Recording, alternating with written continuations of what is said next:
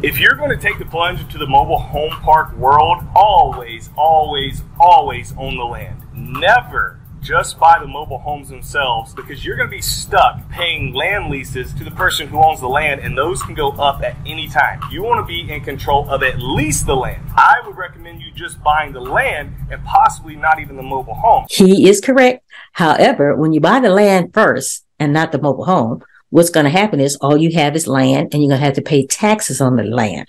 With me, how me and my brother do it, we buy the mobile home first. Okay, we sign a lease agreement. Let's just say the lease agreement or the lot rent, shall we say, is $500. We find a tenant that's willing to pay us $1,000.